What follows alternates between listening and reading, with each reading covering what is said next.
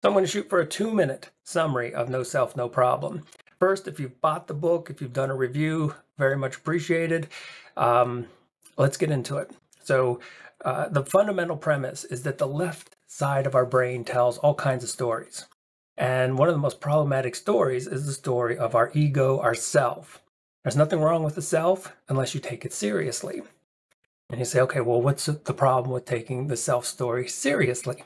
Well, think about it. Did you lie awake at night worrying about someone else's problems?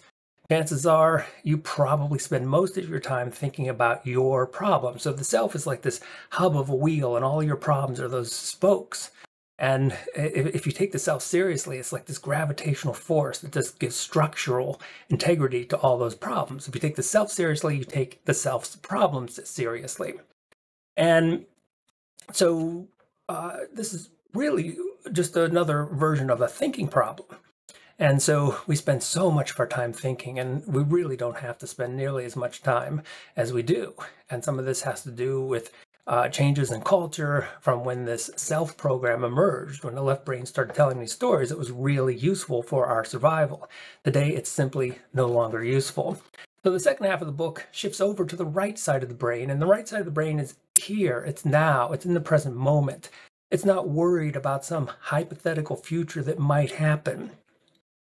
And it's really a joyful blessing when you start experiencing the world through the lens of the right brain. You've got music and poetry and really all kinds of forms of art.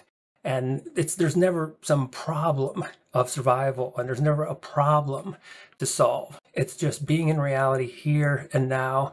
And that state of consciousness is always one of joy.